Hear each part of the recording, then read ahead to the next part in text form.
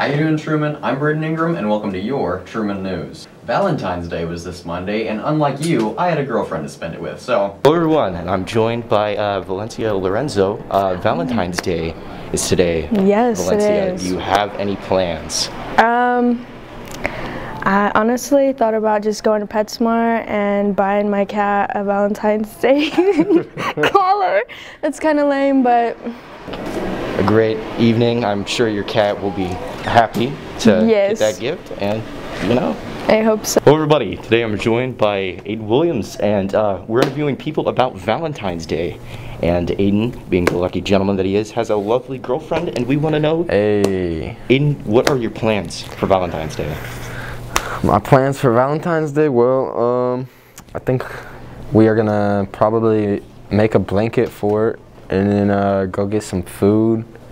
Probably not do the traditional eating out experience. Maybe, you know, take it back to the blanket fort, and we'll probably eat in the blanket fort. And yeah, I don't know what we're gonna eat yet or what we're gonna do, but probably like watch some movies or something, and maybe play some games. You know, that sort of, just chill, honestly, just chill. Bro, I'm gonna keep it $1.50 with you. That sounds like a good time, for real. Honestly, like, yeah. I mean, is that what you're gonna do?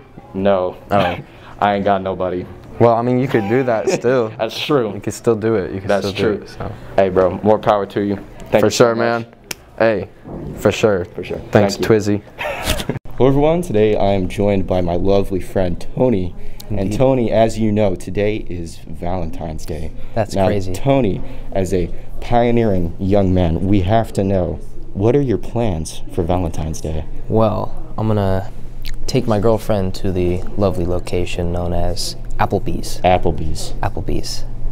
Yes, I think that's a solid pick. Applebee's or Denny's. Applebee's or Denny's. Truly a pristine location. Yes, Either choice is wonderful. I mean, akin to Gordon Ramsay Steakhouse. Absolutely. You know, the sodium and all of the options at Denny's might, you know, just etch it out over Applebee's. Yeah. But, you know, just either one. Yeah.